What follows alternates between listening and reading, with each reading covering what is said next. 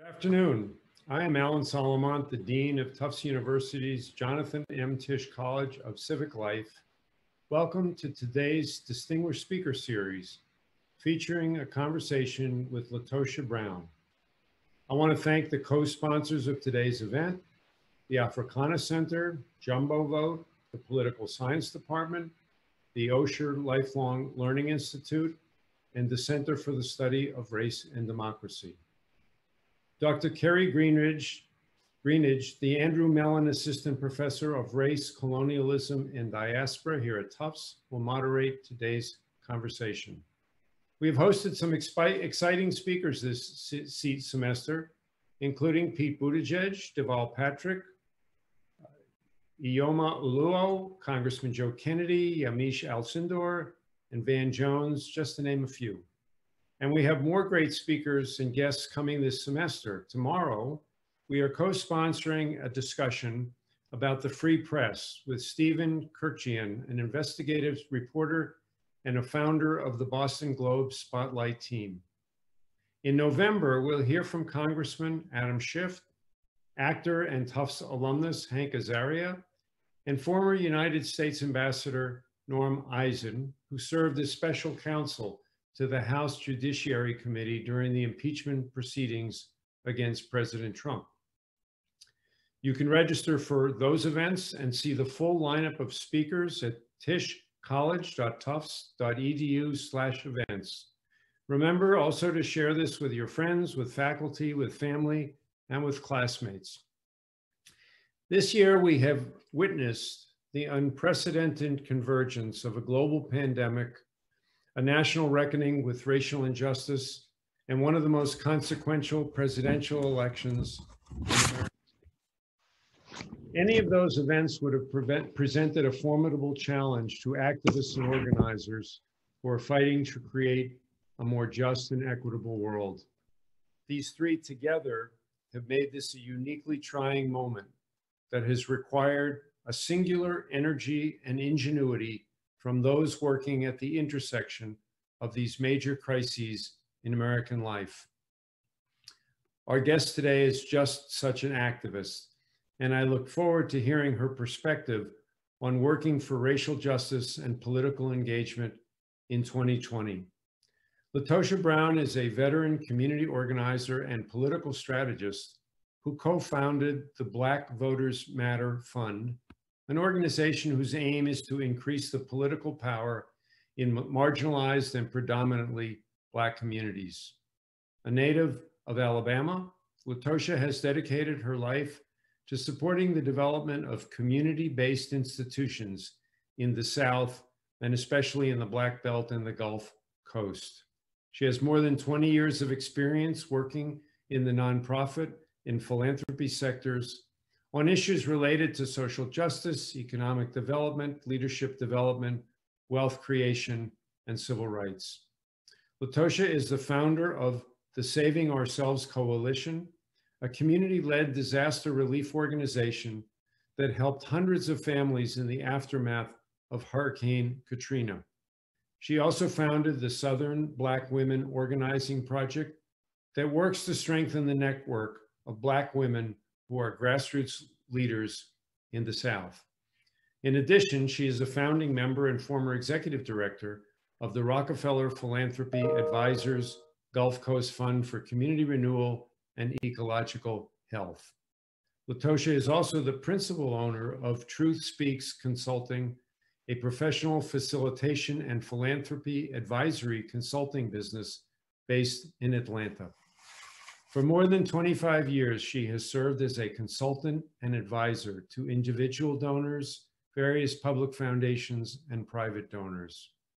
LaTosha has been the recipient of numerous awards, including the Louis E. Burnham Award for Human Rights, the 2008 Emory Business School MLK Service Award, and the 2011 White House Champion of Change Award.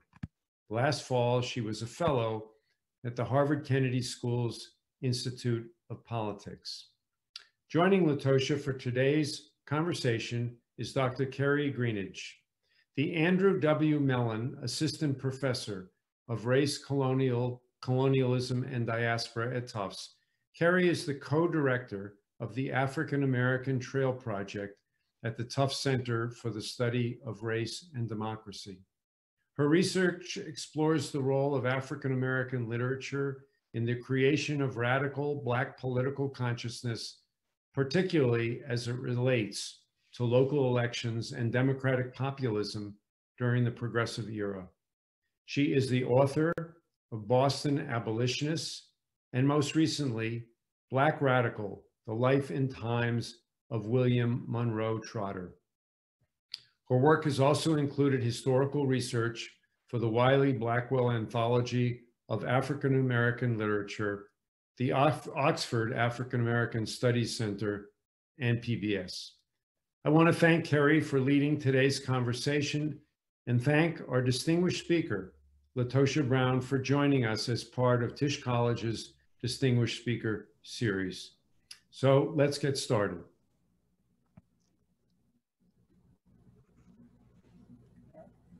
Thank you so much. Thank you and welcome everybody. I am so excited to be here. If you'd like to ask a question of our guests on screen with your video on, please type your question in the Q&A box, which is at the bottom of your screen, rather than in the chat. We will respond to your question in the Q&A box if your question is chosen, and we will promote you to panelists so you will be visible on screen to our speakers. I will prompt you to ask your questions. Once your question is answered, you'll be demoted from panelist back to attendee for the remainder of the event. So thank you, everybody. Just make sure that you're using the Q&A box at the bottom of your screen. I am so delighted to talk to Ms. Brown today. I have to confess, when you had your Washington Post editorial, it was one of the things that myself and my 13-year-old niece talked a lot about in terms of how you're going about and your statements on Black women and the vote and the significance that Black women and we have had for President Biden. So I'm so excited and to invite you here today. Thank you for having me. You all caught me in the thick of things that, yes. You know, we are 6 days out from an election. And so I'm sitting here on our campaign bus in the middle of a parking lot in Flint, Michigan. Yeah. And I have fresh stories from the road for the last 30 days of what I've seen and, you know, what I'm experiencing as we're working really hard to strengthen, save, and expand democracy. Oh, wonderful. What are some of the things? I know right before we started, I had a chance to ask you how things were going in Flint, and your first response was something that I always say when people, I'm not from the area, but say, and you said, well, Flint, the water's still not on. Like it hasn't gone away, this entrenchment of undrinkable water and the treatment there. So what are your response as you're driving your bus as we speak in that area? What are your initial reactions to the people or the people's reactions as you're making your way through the area?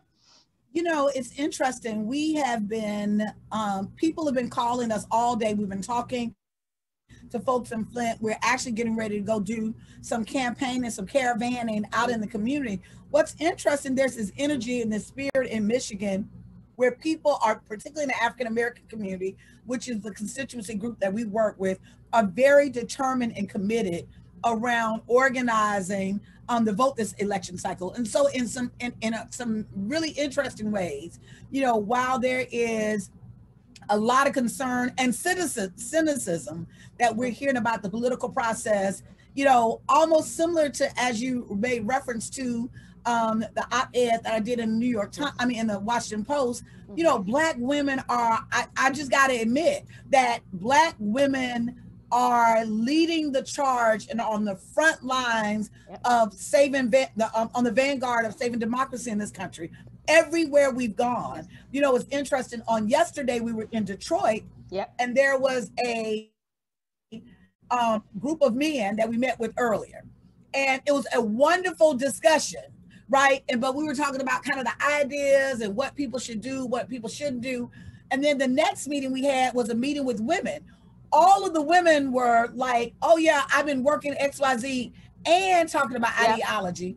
And it was so interesting. Last night, one of the young members of my staff right, came in and he was like, you know, I just got to acknowledge women are doing the work.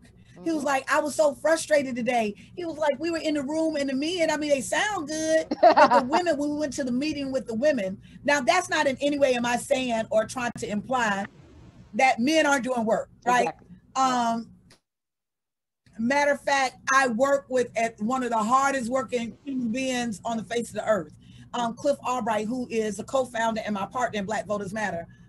But what I will say is there is a certain kind of way that women are showing up right now. I think because we sit uniquely at this intersection of sexism and racism, you know, and we've had to navigate those waters. I think it has fired us up and prepared us for a moment like this.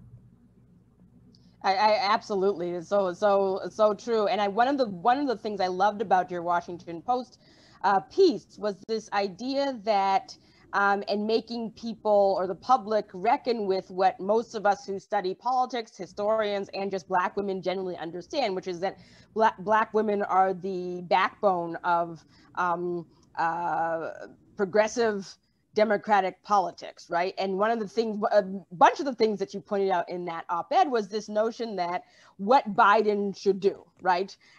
If Vice President Biden were elected next week, and you pointed to, you know, vice presidency, you pointed to Supreme Court, and right or after that was when Kamala Harris was announced as the VP. So, what do you see as the possibilities if Joe Biden wins the presidency on Tuesday in terms of African-American women and just in terms of the country? What do you think is the possibilities for Black women's politics and just politics in general if that were to happen? Well, let me say this, and I want to raise this in context of, I am not raising this in the context of partisanship. I am raising this in the context of what is factual. That we have had a president, we currently have a president who has been openly aggressive and disrespectful to Black women in particular. We can go from Black women reporters to negative things that he said towards women in general, and to Black women.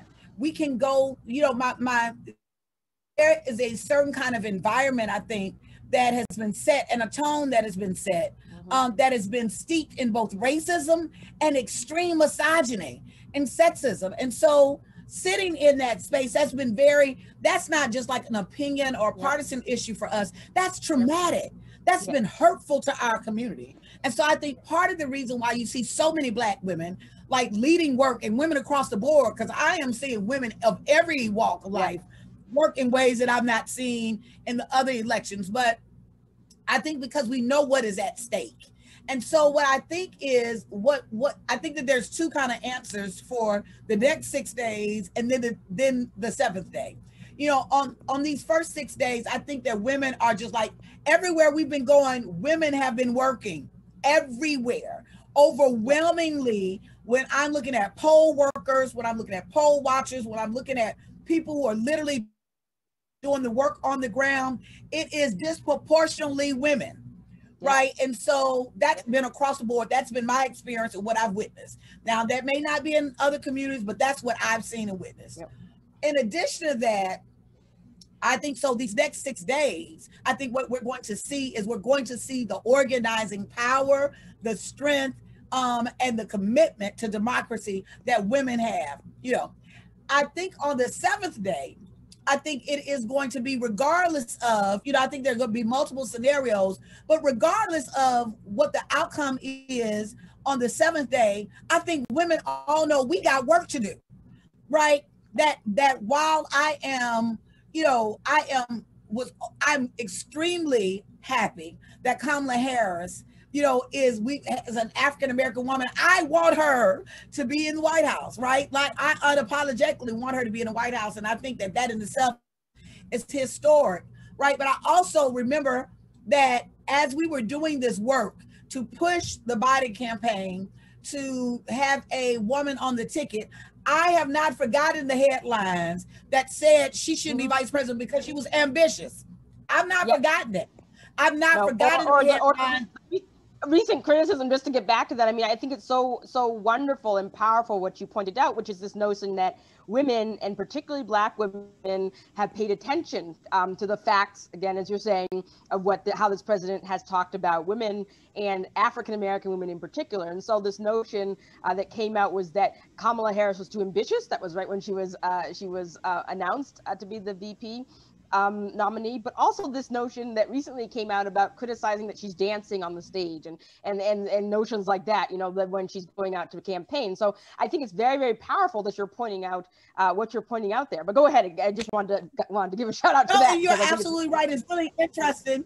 It's interesting because we saw her dancing one day, and a couple of days later, I saw these memes of Trump dancing. And I'm like, well, what gives the freedom of one to dance and the other one can't dance? Exactly. Right? What gives the freedom of, and so part of that, you know, I do think that we are in this transitional moment in this country.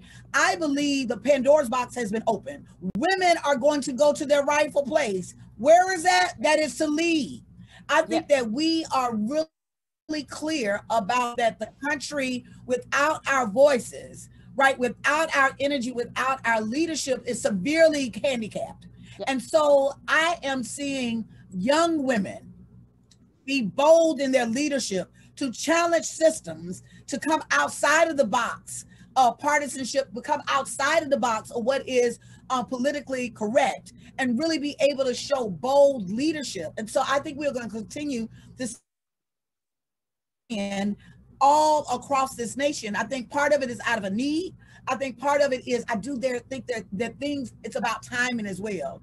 I also believe, you know, here is a woman that was called, you know, out of her name because she was in a debate, right? And so when we're looking at the way that women are attacked for asserting ourselves in leadership, that the only thing that is going to change that is we're going to have to get America used to seeing women in leadership.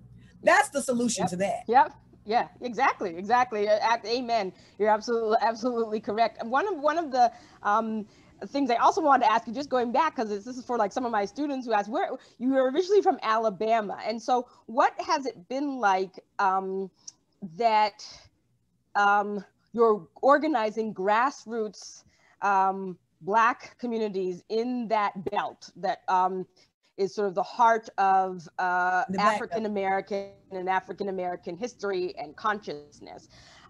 What has that been like as somebody who's from Alabama? What can you speak a little bit to where, you know, what inspires you and how it feels like to be inspired by that community? Because one of the things I always look to is, you know, the power and the strength of building a grassroots movement in that belt that we see on the map, you know, going back to the 19th century. What has that felt like, and can you speak a little bit to how you're inspired by that? Well, the first thing I did right was the day I started to rise on the prize and hold on, hold on. You know, the inspiration that I need is recognizing that I am sitting right here before you all. I am engaged with this sister who you are a professor, that you and I are in our positions. There were sisters before us who were wet nurses, who were literally feeding babies at their breast milk that was for their own children, that was sold on auction blocks. I am sitting here because there was some sister in a field that had just been raped, that her family had just been destroyed, yet she continued to have hope to survive and to live, and still had a prayer in her heart for generations like me. I'm sitting here because I got the benefit of going to college and the benefit of having a job and buying a house in the neighborhood that I wanted to live in, because my grandmother, who was born in 1910, the majority of her life, she actually washed folks' clothes just so that she could feed her family. But what she was anchored in is this strong belief that she had value, that she had humanity, and there was something greater working for her on her behalf. And so I pulled my strength from those women, from the history of the line of women that in spite of the abuse, in spite of the racism, in spite of the misogynies, they still rose. And I am a reflection of the work that all of them did. I am benefiting from that. So who am I to say that I'm tired? Who am I to say somebody like Trump gonna make me stop? Right? So I think for me, I draw my strength on the Fannie Lou Hamers and the Harriet Tubmans and the many unknown unnamed women that literally continue to take care and nurture this country and feed this country and to show up in their best selves. I come from a legacy and a line of women that when we didn't have anything else, we had a song in our heart. We had a belief that there was some greater power that was operating for us, and we had a little bit of hope. And I know that that in itself, if that can make people survive atrocious attacks on humanity, then that's where I draw my strength from. Amen. Thank you so much for that. I mean, thank you so much. I just, in terms of, you say I'm a professor, and it's like, you know, there's thousands of women, Black women whose footsteps I march in, to be able to be here and be able to talk to you and talk to students. So I thank you so much for that. What made you become an activist? What made you become an activist? You know, I don't know when I became an activist. Yeah. It's funny. It reminds me of the movie I Was Born This Way. I guess, I don't know. Like, let me tell you, I always tell this story. I know the internet connection is really weird here. I'm not sure what is happening. That's all right. Because we're still, so I'm so sorry. I apologize for the shaky internet. Yeah, but you're doing the work, so you're in. But you know, there were two things. I love to tell a story that we're doing the work. But there were two things that when I was a kid, I was always obsessed with wanting to know who was in charge. And so we would go into McDonald's or Kmart or the grocery store, and I would ask my grandmother, who owns the grocery store? Who owns Piggly Wiggly? And she was like, what? Or we would go to Kmart, and I was like, who owns Kmart? It was a running joke in my family that when we go in the store, she's going to ask who owns. I always had a keen sense of wanting to know who had power to make decisions. I don't know where I get that from, but I did. The second thing is I never could stand bullies. I was a little girl in pink barrettes and white patent leather shoes, because my Easter shoes, I wore them half the year because I wouldn't take them off because I loved my yes, you and me both. That was me too. You remember those? Yeah. And so I was really girly, right? But that was my uniform, right? But it could, if I saw boys even picking on another boy, I would be the little girl with the white patent leather shoes that would jump in. Yeah. Like, it didn't matter. I had no concept of whether they could beat me up or whether I was stronger than them. It wasn't right. I never could stand seeing people be abused. I never liked to see people abuse their power. And so somewhere in both of those, I think it shows I had some kind of, I was obsessed with really understanding power. Yep. And so I think that is like just kind of shaped through my entire life. And so as an activist, it became another vehicle for me of really being able to deal with the bullies. It became a vehicle for me of really being able to try to influence those who I think are in charge, or making sure that those in charge are not bullies.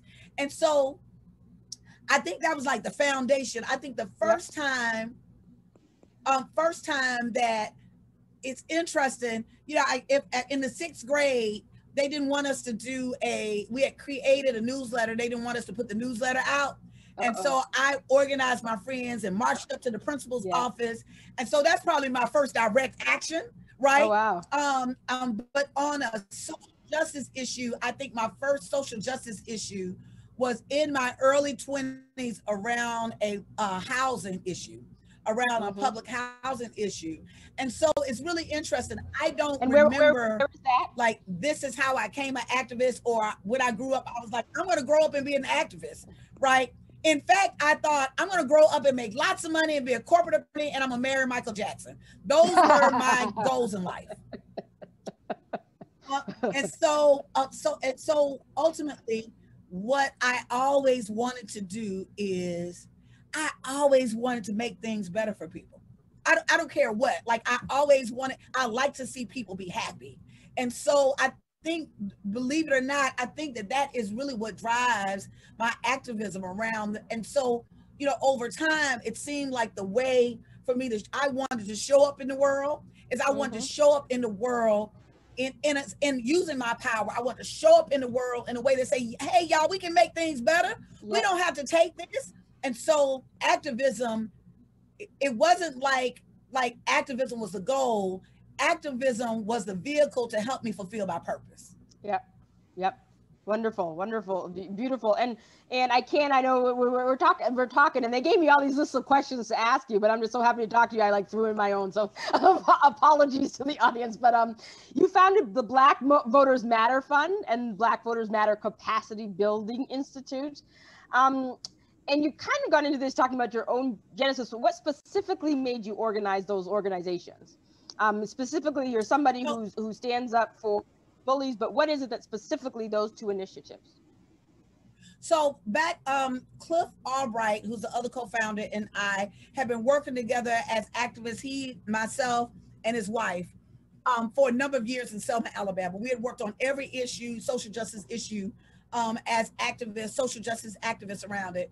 And so for years, you know, while we founded Black Voters Matter like 3.5 years ago, the truth of the matter is the seeds for that organization probably started more than 2.5 decades ago. And so we would constantly sit around and talk about, you know, what it meant for Black communities to have independent political power. Yep. What would it take to get us there? And what, you know, and how could like our vision, our thinking about it. And so we would do little elements and pieces of it, not really thinking as an organization at the time, but just working on elections, working on races, like really testing kind of our theories and our ideas. And so in 2016, he and I both decided we were really frustrated with the way that we were hearing Black voters talked about, particularly in the South. We were talked about as if we didn't have any power. We were talked about as if we were just pawns in the red and the blue team game, right? And so we, you know, like we decided that with our years of working in philanthropy, our years of developing systems, our years of the work that we were doing, that we wanted to create an organization, quite frankly, that did two things. That one, we were able to provide some resources on the ground, because we felt in many instances, if we had had resources, there were races we could have won. There were things we could have advanced. And so that's why we started Black Voters Matter Fund. We were very intentional that we wanted to create a vehicle that can invest resources directly into Black-led groups. The second thing is we also knew that part of being able to really be able to tap into power is you got to organize power. Organized power is realized power. And so part of what we needed to do is to really be able to create a vehicle. And so we created a model, right, that could actually help organize power. And so currently we work in 15 states. We have a core of 20 to 25 organizations that we work with year round in all of those states. In this election cycle, over 500 organizations, we have directed resources in everything from $10,000 to $300,000 directly for them to do power building work as they see fit and determine. Not based on political candidates or political parties, but as they see fit. And so what we decided, what we wanted to do is to, one, help build the capacity of grassroots groups and build out the ecosystem. Two, that we would actually serve as bringing our expertise to bear, as if you had, like Black people had a political party, that we would provide some infrastructure support. And then the third thing is that we would do narrative shift. That we were very intentional about that we were going to shift this narrative that Black voters were not powerful, that Black voters were just secondary, that we were going to shift the national discourse around the importance of Black voters in democracy, the importance of Black voters in shaping local, state, and national politics. Now, I'm so sure if we're seeing that now. I've been seeing headlines over the last few days of the importance of Black voters in this election. You know, I don't know how much influence we had over that process. What I can tell you is that is not what we saw on the crayons in 2016. And so at the very least, we know that we contributed to the shift of that narrative.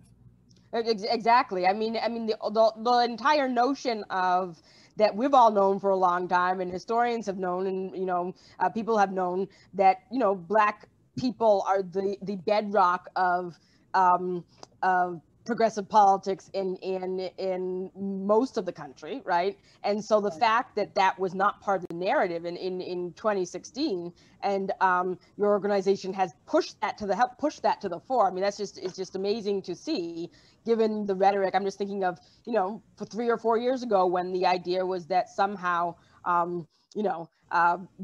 Black people and particularly Black Southerners you could talk about the progress of the country by keeping that sector out. It's sort of amazing. So isn't that amazing? It is amazing. Yes. Yeah, that was amazing. It was amazing. I mean, I think a couple of things. One, because I think the majority of Black voters live in the South, there's this idea and this framework of what is red states and blue states. At the end of the day, people live in these states. The South is only red until it ain't, right? Yeah. And so part of our work, even the work that we did in Alabama, the 2017 U.S. Senate race, that race shocked the country. I have been telling people that it's funny. I had colleagues of mine who worked with me in philanthropy that literally called me at that election and apologized. I mean, they were like, I never thought in 100 years that this was possible. I was like, why? I was like, because what you were looking at is you were looking at the current landscape. You were not looking at the potential in these states that had sizable Black populations, and that you were not looking at that neither the political parties and sometimes even the political candidates were not really engaging those groups in a way that they felt compelled to come out in record numbers, which is why our work, the work that we do, and we have a C4, so we will support some candidates and some campaigns, and we do some independent expenditures. But what we decided is that we would center our work on the idea that it's not about the candidates or the political parties, but it's about us. That fundamentally, when we're engaging people in the voting process, it's for them to reconnect to their power and see the potential and the power of their vote and using their own agency. Yeah, and that's what I love about the organization and what you do, because even my own work as a historian, I look at Black politics that drive in the late 19th century, so long ago, and it's this notion that communities themselves, particularly Black communities and disenfranchised voices, should decide for themselves how it is they're going to be represented and represent themselves, right? And that is kind of this radical notion that somehow Black people are either the tools of one party or they don't vote, or all of these things. So thank you so much.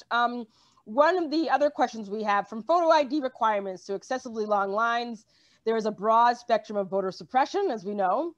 How can we recognize instances of voter suppression across the country? And I think this is in response to the idea that often you'll hear pundits say, well, that's just, isn't it beautiful? I mean, you see these things, oh, isn't this beautiful that this person has to wait in line for 7 hours to vote? How do we kind of take the focus off of, oh, this is just a system, to the idea that, that is active voter suppression? So I think people have to, I think part of that is, I think it's a lack of information. And I think it is structural racism. This is what I mean. That voter suppression, even in the way that it's showing up now, as a historian, this isn't, it's not like America stopped voter suppression and it started back up, right? There's been an element of voter suppression that is consistent, consistently happen in this country. What we've seen is we've seen ebbs and flows, and we've seen it in recent years, quite frankly, be intensified and more bold, right? And just kind of in our face. But let me just say some, for people to really understand the scale of what we're working with. Since 2014 to 2020, which is just 6 years, over 33 million Americans have been dropped from the voting rolls. Think about that. America is not a huge country, right? Yeah. 33 million Americans have been dropped from the voting rolls. Now, some of that is attrition and death, but a sizable portion of those folks are people that, quite frankly, I think never should have been dropped from the voting rolls. Yeah. You know, when I look at Georgia right now, you know, in 2019, October 2000, a year ago, the Secretary of State dropped 328,000 people from the voting rolls. Of those voting rolls, we actually worked with an investigative journalist on Greg Palace and a team of experts that actually do data mining work and data hygiene lists. They work for Amazon and Apple and Microsoft and Fortune 500 companies, right? This is what Fortune 100 companies, this is what they do. Checked our list, and of the 328,000 people that were dropped from the voting rolls in Georgia, 200,000 were incorrect. And so we wanted to have our experts to sit with their experts to figure out, how could you be that off? How could 200,000 of a list of 328,000 be wrong? Where did you get this information from? And so in an interview that they did with CNN a week after, what we find out is that by law, they're supposed to have a licensee with the Postal Service that actually verifies that those lists, those addresses should be dropped off. Guess what? They didn't have a licensee. So not only was it unjust, right, but it was illegal. I'm raising this as we are seeing this all across this country. We operate with around voter suppression like we deal with racism. The way we have dealt with racism in America, we were like, oh, that was one racist act, and that was one racist there, and there was one racist there. And then it's not instead systemic. of really, and it's not systemic. That is not, exactly. Go ahead. Like, it's not structural, right? It's the same thing around voter suppression. It is a structural issue that is embedded in the actual fundamental foundation of the electoral system that we have. And what we've seen is it become intensified and exaggerated after the 2013 stripping of the Voting Rights Act with the Shelby versus Holder case, just as many of us said, right, was devastating to pushing back voting rights in this country. And what we started seeing is we started seeing hundreds of polling places being closed. We started seeing the pop-up of voter ID laws. We started seeing exact match programs where 80% of the folks that we've been seeing in these exact match, particularly in Georgia and other states, are people of color. The bottom line is, if it looks like a duck, walks like a duck, quacks like a duck, it's a duck. If it has all the characteristics of voter suppression, it's voter suppression, and it's not isolated incidents. It's not just Georgia. There are incidents we've seen in Texas, in California, liberal California, in New York. It is a strategy that has been used by folks who have been in power, who know that they do not have the numbers or the people on their side, that are using that as a concerted, coordinated strategy to keep power by suppressing people their right to vote. Yes, exactly. And I think in order, if we're seeing it that way, some of the things for us, there are things that we can do about that right now and that we have to demand. But first, we've got to shift our minds, and from seeing that this is just isolated incident, and just look at the folks in Georgia. I can guarantee you that in communities where there is a power struggle, particularly when you're talking about people of color, when you're talking about Native Americans in the Midwest, or you're talking about Latinx community in Arizona, I can guarantee you will find voter suppression en masse. Exactly.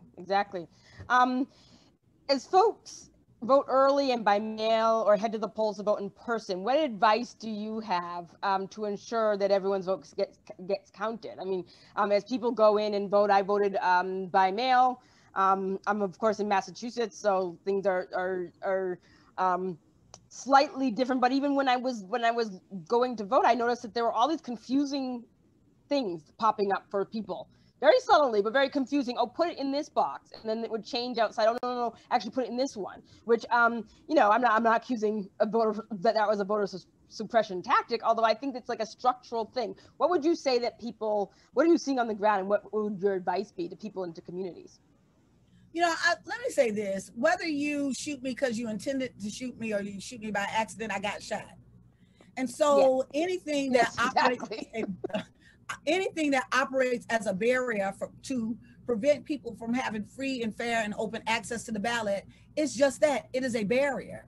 Like when we're seeing long lines, kind of what you raised, and I'll give my advice. You know, when we see long lines, while on one hand we're applauding people for standing in lines, how many of us can really afford to give 3 hours of our time to stand in line for something that should take a couple of minutes? In the middle of a pandemic, by the way. Yeah. Right. Yeah. I said in the middle of a pandemic. In the middle of a pandemic, we have found ways to move hundreds of thousands of people into to watch professional sports. And we can't figure out how to move people to vote. We can. It's a political will. That in itself is but seeing the lines, while on one side of the story, because there's two parts of the story, yes, it is indicative to people's commitment to voting. It is also indicative that something is very, very broken in this country. When there's 68% of Black women who are hourly wage workers, every moment they're standing in line, they are losing wages. It has a financial, economic impact on them that many women across the board and many people across the board are responsible for caregiving right now.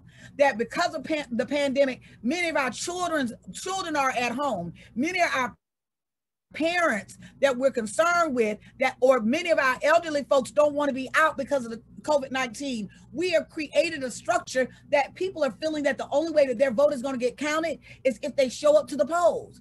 At this point, because we're 6 days out, I don't advise anybody voting by mail. You know, I just think that it's too late. It's too much of a risk at this point.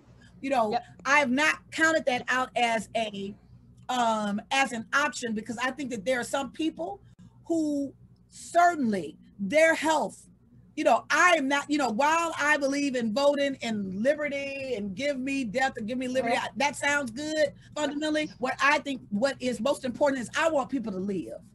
And so I want, you know, I'm often open the option of people voting. There are some people that have to vote absentee and by mail-in because of their own health and taking precautions. And so I support that.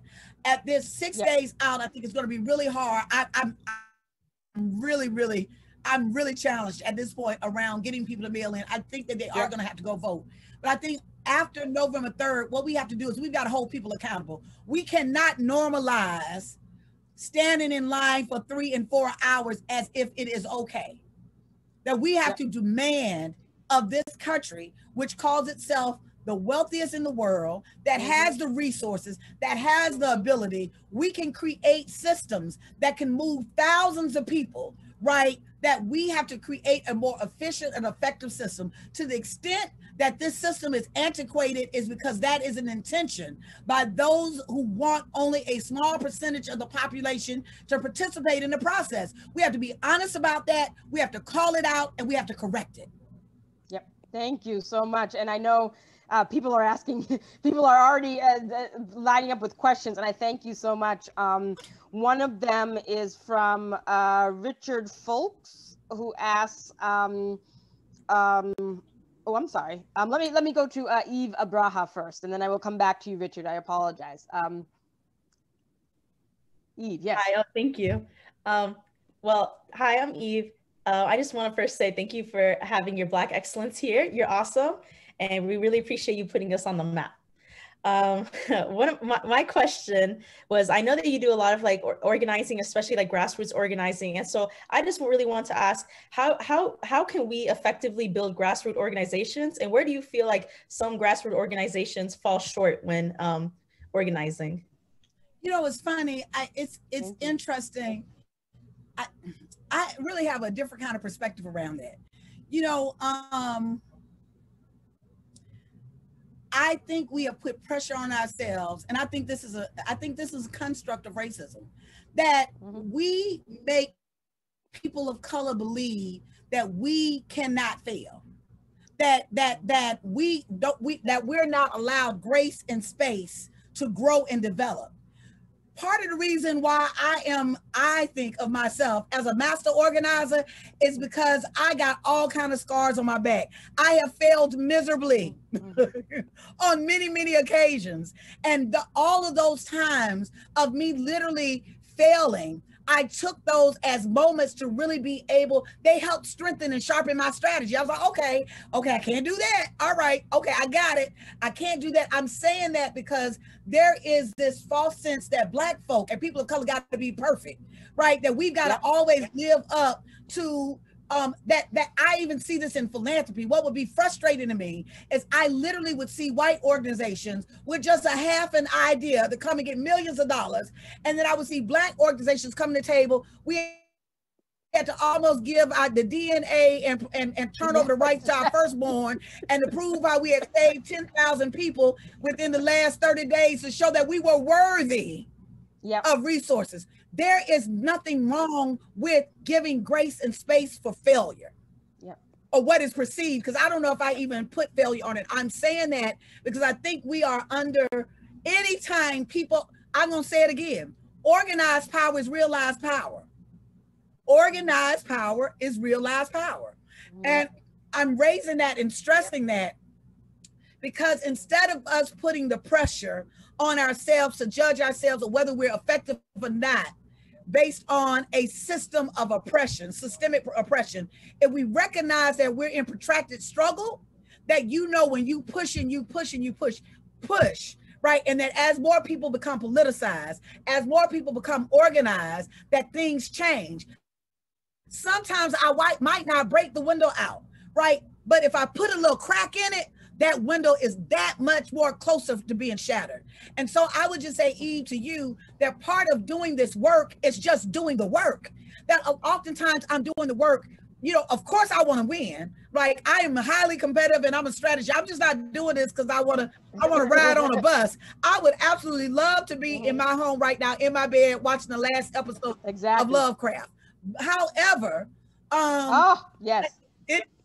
it's important for us to do this work. So I'll just say to you that I think for us, instead of judging grassroots organizations by the traditional philanthropy standards, we always look at a couple of things. We're looking at, are they rooted and centered in community? Who do they listen to? What are their values? We will hang with you, right? If you did one race and you lost that race, we not be like, all right, we out. No, we're looking at what did we learn from you losing in that race? What do we have to do as a strategy next time? Should we be focusing on something different? And so I am hoping that we shift our paradigm, right? From that when we're dealing with the lives of people, that we're dealing with transformative change, that we move beyond this transactional win. We're obsessed with these transactional wins because it's like, okay, I won. Right, and what does that mean? When in fact, what we're trying to do is really create transformative change. And so for us, with grassroots groups and organizations, is their ability to organize, their ability to be able to envision something. Matter of fact, even envision something that it doesn't exist. There are a whole bunch of people that told folks who were doing defund the police that was ludicrous. Exactly. That will never happen, right? The truth of the matter is, whatever position you land on that right now, guess what? The whole nation is talking about this idea about defund the police. That is progress. And so we've got to really be able to measure progress in a way that's going to lead to us getting closer to transformation and not get so caught up in these transactional wins that sometimes don't move us as far as we think it will. Yeah. Excellent. I hope that Thank you so much. And thank you so much for your question, Eve. I'm going on to Ibrahim has a question. Thank you, Eve. Hi, Ibrahim. Hi, thank you for being with us, Ms. Brown. It's really an honor and a privilege to be able to talk to you. My question sort of touches upon something you talked about right at the end. Racism, xenophobia, sexism, and hate are embedded in the systems that dictate our lives.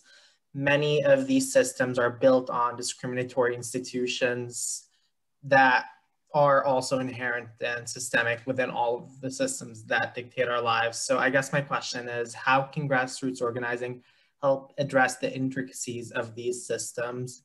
And how can grassroots organizations and grassroots organizing tear down many of these systems that really need to be built back up from scratch? Thank you for that question. If you don't mind, I want to engage in an exercise real quick. I want everybody to participate, but I want to engage you, Ibrahim. So I'm going to ask you, I want you to close your eyes. I want all of you all to close your eyes, and I'm going to ask you a question. I want everybody to close your eyes. I do this everywhere, so I'm going to ask you a question. All right. Now, with your eyes closed, this is my question to you.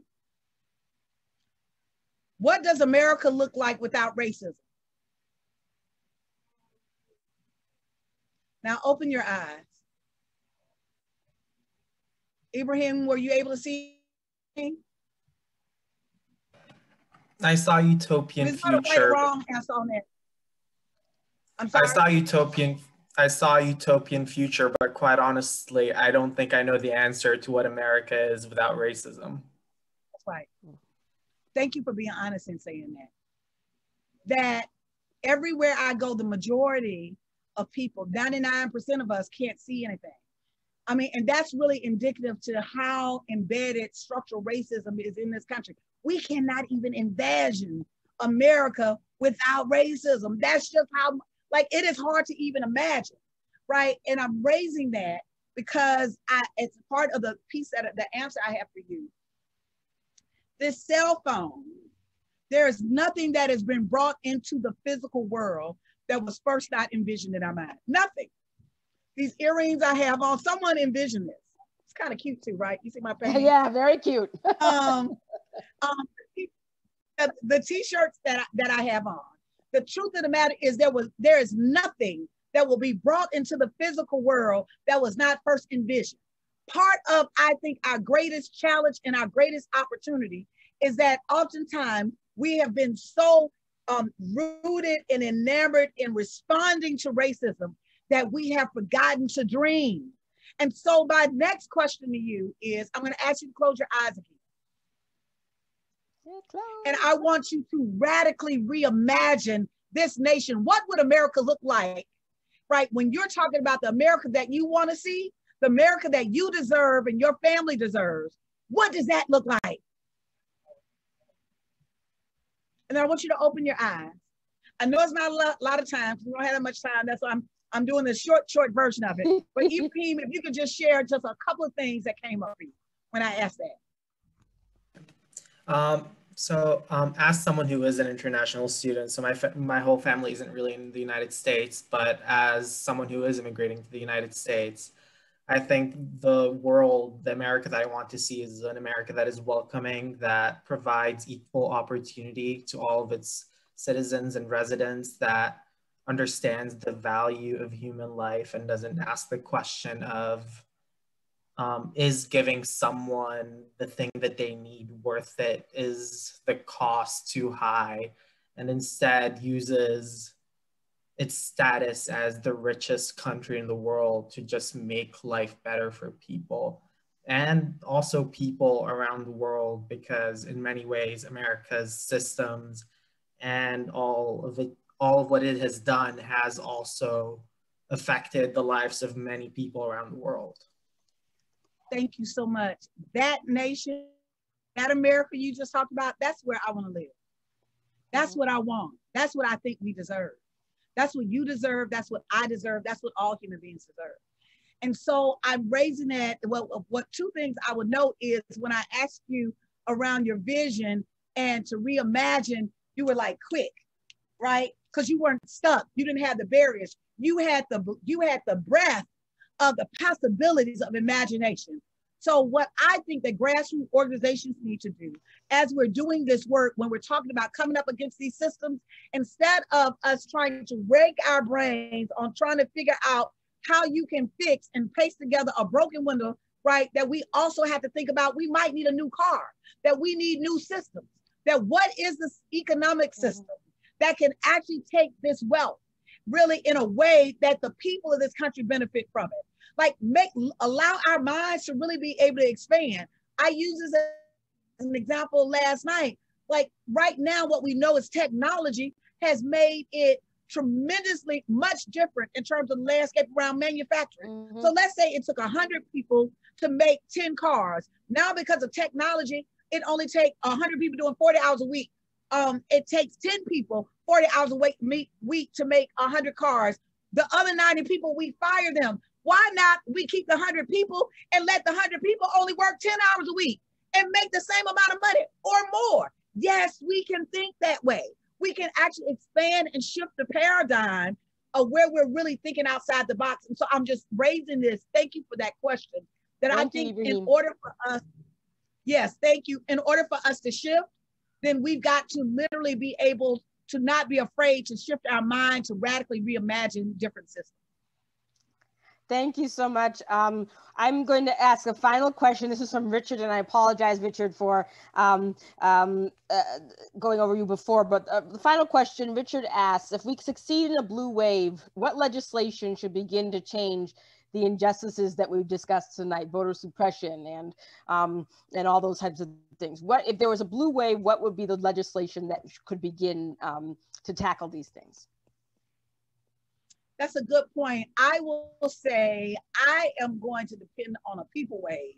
I need a people wave that I do think that, you know, if it is, and I understand the spirit of the question. The spirit of the question is if there's a change in terms of leadership and then there is the Democrats get in power. As someone who I have been critical of both the Democratic and the Republican parties, the Republicans are just, the Republican Party is no longer a party. That's a whole different workshop that, you know, I can discuss, right? But the truth of the matter is, I do want us to even think beyond. Let me say this: regardless of what the outcome of November the 4th, November the 3rd, or November the 4th, I know I've got to fight. Now, November the 4th will determine how hard I got to fight, and who I got to fight, and what strategy I have to fight. But November the 4th, I am going to have to be back at it and thinking about the policy that we need. What I am hoping, if there is a blue wave, I am hoping, since the Democratic Party, the base of that party have been people of color and young folks, right? The LGBTQ community, that I am hoping that those that have stood with that party and make up the base of that party are also thought about that they are centered in the policy of going forward. I'm hoping that we will see a comprehensive healthcare plan. I mean, what's so bad about everybody having healthcare? Like, for people that are sick and get well, I'm so confused. I don't understand for life of me. Every other you know, country in the world that is competing. I mean, it's just ridiculous. But anyway, go ahead. Yes. I just don't understand. Like, literally, why would you not want sick people to be able to get well? I don't understand that. But one, I would hope that there's a comprehensive health plan to come out of there. I would hope that there is a serious investigation in the mass scale voter suppression all over this country. It continues to happen because those who are bad actors are never held accountable. So yes, I want to see some people prosecuted. Yes, I want some people called to the Hill. Yes, I want to see some legislation that literally is expanding access to the ballot and not necessarily restricting the ballot. The third thing I want to see is I want to see an immediate pass of a stimulus package that literally is not about supporting corporations, but supporting people. We're in the wealthiest country in the world. We're in the middle of COVID-19, that we should have a comprehensive package that literally can jumpstart small businesses, that can feed into everyday people, that can actually change these systems. I want to see radical changes that actually are in the benefit of human beings and people in this country, whether you live in Montana or if you live on the shores of South Carolina. There is enough wealth and innovation in this country that if we match that with political will, I would like to see, if there is a blue wave, that those are the three things: that there is more economic parity that are part of the agenda, that we really deal with this issue around voting rights and voter suppression, and that we fundamentally deal with the issue around healthcare and criminal justice reform. I can go on and on and on. Yes, yes. Well, thank you so much, Ms. Brown. It is a pleasure to talk to you. I'm so inspired by you, as I think everybody who's listened has been inspired by you. I am so even more inspired that you're in your bus in Flint, Michigan. So thank you so much for that. And thank you to Tisch College and to our co-sponsors for this event. And I'm so happy to have you here. Is there anything lastly you'd like to say before we let you go and go on with your in Michigan? No, the one thing I would say was thank you all thank you for engaging this conversation with me, for the work that you all are doing. You know, I really hope that this becomes a reflective moment in this country. That right now that people are suffering, that there are children as we speak that are separated from their families just because they had a different color passport. That there are children that are in cages. That I am hoping, and I've been saying this recently, that we are driven by the concept of for the love of humanity, that we're able to move beyond the partisan politics, we're able to move beyond kind of the oppressive, divisive sound bites that we hear in this country, and that we reset. I'm hoping that we reset and we realize what's happening in this country. We can vote Trump out of office all we want, those of us who wanted to vote him out of office. Trump in itself is not the problem. He is a symptom of a larger problem in this country. His racist rhetoric works because racism exists, right? The oppression, the all of those things exist, right? And so I am hoping that this becomes a reflection point for us in this country to recommit ourselves to really creating a real democracy, recognizing that democracy has not been actualized yet. We haven't realized democracy yet. It's aspirational. And as long as we've got these systems in place, it will continue to be aspirational, right? But I want to achieve the democracy that the Constitution lays out, and we're not there yet. Thank you so much. Thank you for coming. And I thank you on behalf of Tufts, and thank you everybody for coming, and good luck. And we'll see you on the other side next week. Thank you so much. Have a good night, everybody. See you next week. See ya.